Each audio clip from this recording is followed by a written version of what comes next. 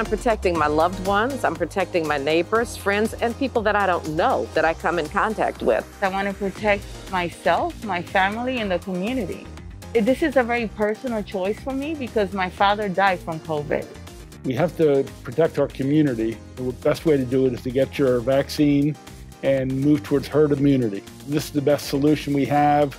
We all have to get vaccinated and move forward and put this pandemic behind us. This is the pathway for all of us to get back to normal. Don't hesitate, get it. Millions have already received it. I am Yvette Lewis. I'm State Senator Paul Pinsky. I'm Delegate Joseline Peña-Melnyk, and I am Prince George's proud to be protected.